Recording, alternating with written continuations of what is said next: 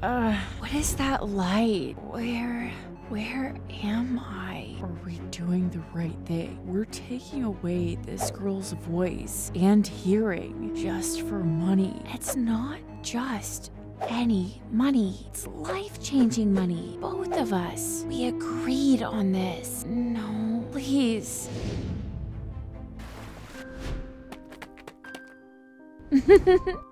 Catch me if you can. Leah and I were born together, but not the same. She had a tough start, complications at birth that made it hard for her to hear and speak like other kids. Back when it was just me and Leah, before everything changed. Promise we'll always be there for each other.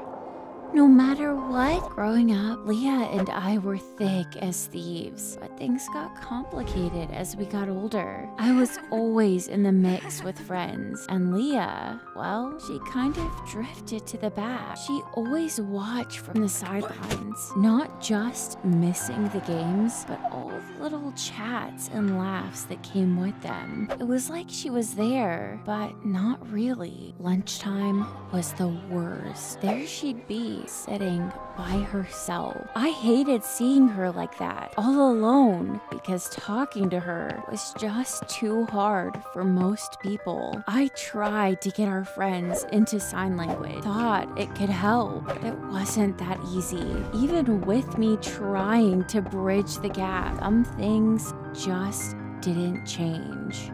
They learned a little, just enough to say hello or thanks. That was it. It wasn't enough to really bring her into the group. As much as I wanted to help Leah, life just pulled me in other directions. You know, school, friends, boys, shopping, movies, the usual teen stuff. I guess I got tired. Or maybe just selfish. Leah's struggles were always there, but I started to leave them behind. We only really talked at home. And even then, it was like I was just waiting to get back to my phone.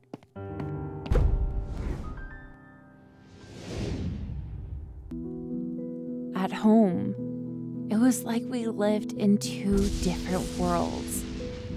She'd watch her shows with captions, and I'd be lost in my phone.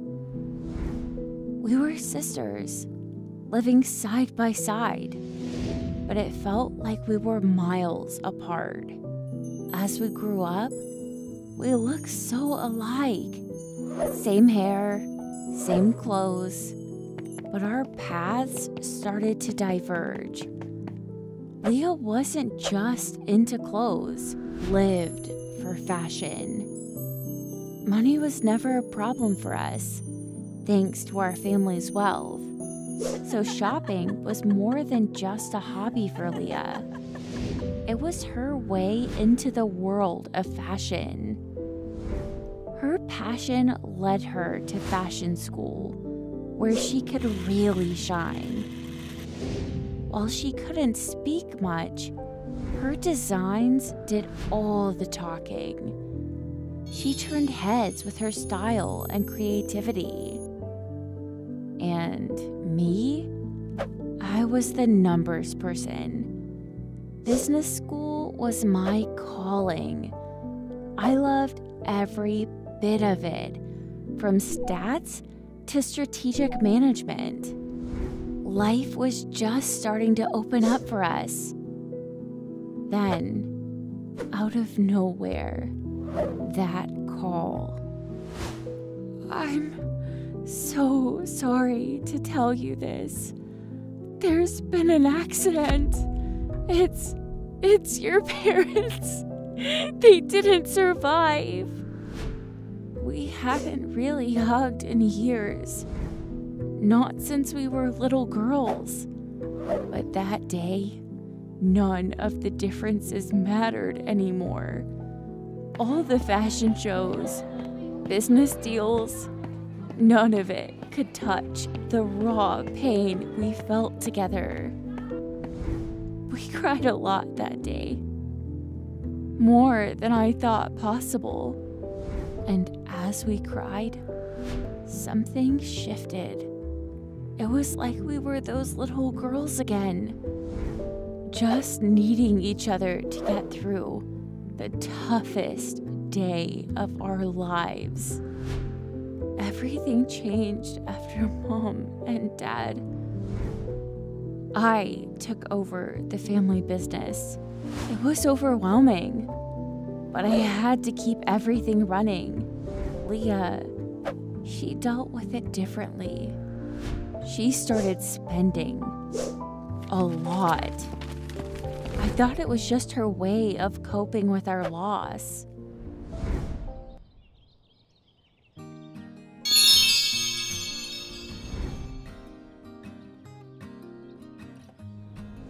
While Leah was out on one of her usual multi-day shopping sprees, I found myself unexpectedly looking forward to Pilates, thanks to a new face. Hey, I'm Sia. First time at Pilates? Yeah, same here. I figured it's time to see what the fuss is about. And you? You look like a pro. Far from it, but it helps with the stress. You know, running a business can get a bit much. I hear you. I run a fashion magazine, so it's deadlines and designs all day. It's fun, but exhausting. Fashion? That's right up my sister's alley. She's at fashion school. Sam wasn't just charming. He was insightful, helping me navigate the rough waters of my business. And somewhere in between the spreadsheets and espresso shots, I fell for him.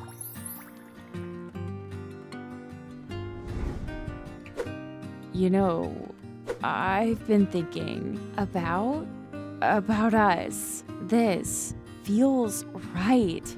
I don't want to rush you, but I feel like this could be something real. I was hoping you'd say that.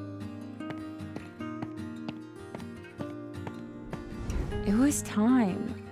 Time for Leah to meet Sam, the man who brought life back into my life.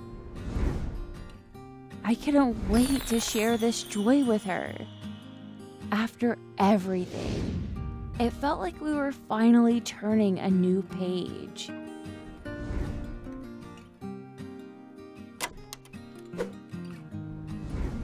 Sam! She loves your magazine. I'm so happy to meet you, Leah. It's great to hear you like the magazine. Maybe you can show me some of your fashion designs.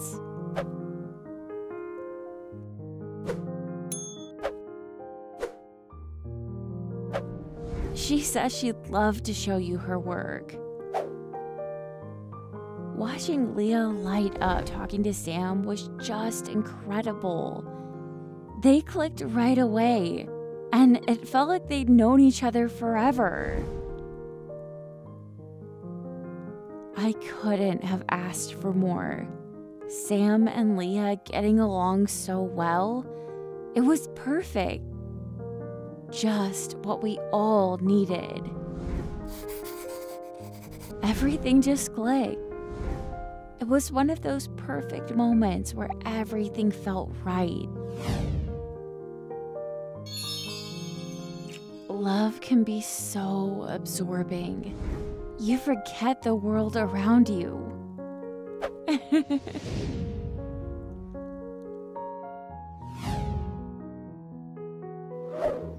But in that moment of closeness, we didn't see Leah.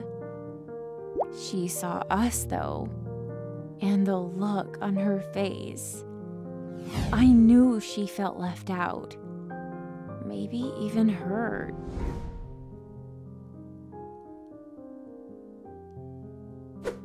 Dr. Carter, I just wanted to say thank you.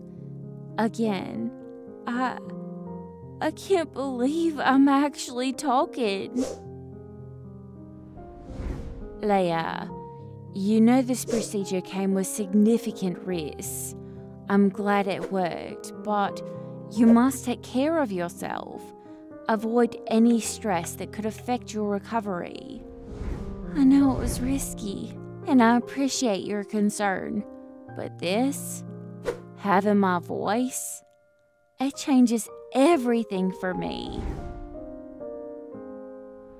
I had to use a lot of money for this, more than I ever imagined, but it was the only way.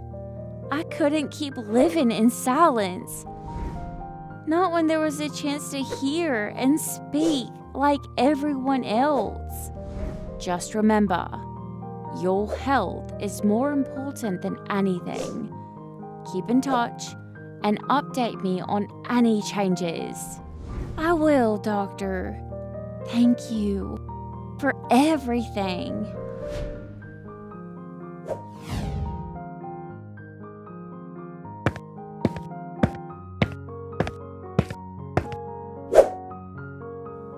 I need you to do it now. Kidnap Sia. There's an address I gave you. It's a hospital. Make sure she gets to Dr. Carter. And for the operation, she won't be able to hear. Won't be able to ruin any more lives. I'll take over from there. I'll be Sia. I've always loved Sam. I got into fashion for him. And Sia, she stole him from me. But no more. Once she's out of the picture, I'll marry Sam. And I'll live the life I deserve.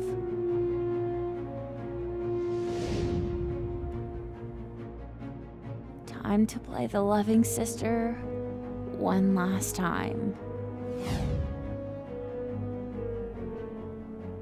With Sia gone, stepping into her shoes was easier than I thought. Handling her business, meeting her clients, it all came naturally to me. Sam, I've been thinking we shouldn't wait any longer. We should get married soon. I was hoping you'd say that. But what about Leah? Shouldn't we wait for her to come back from the fashion show? Leah will be fine. She mentioned she might extend her stay for more shows. We don't need to wait for her. We should focus on us. You're right. Let's do it. Let's get married. He bought it all. Every word. And just like that, I was one step closer to the life I'd always wanted. The life that should have been mine. I couldn't shake this feeling that something wasn't right. Sia's behavior, the sudden rush to get married, it just didn't add up. Sam, you were right to be suspicious. There's something you need to see. That's not Sia you've been seeing. It's Leah. She underwent a procedure to regain her voice. Risky and unauthorized. And there's more. Sia is in a hospital right now, and she's in danger. We need to act fast. Take me to her. Now. We're not wasting another minute. Sam, how did you? We need to get you out of here now.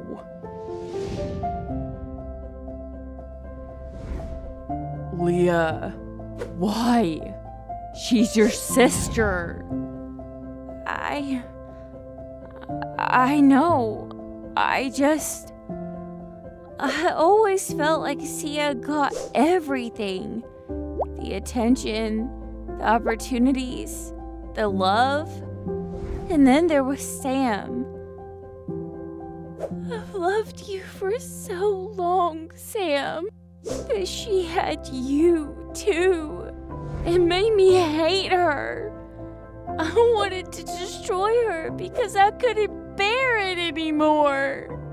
Leah, how could you? I never knew you felt this way. I just wanted something for myself for once. Something that wasn't yours first. I'm sorry. I'm so sorry. Leah, love isn't something you take. It's given. And what you've done? There's no easy forgiveness for this. I hope you find peace, Leah. But I need to heal without you.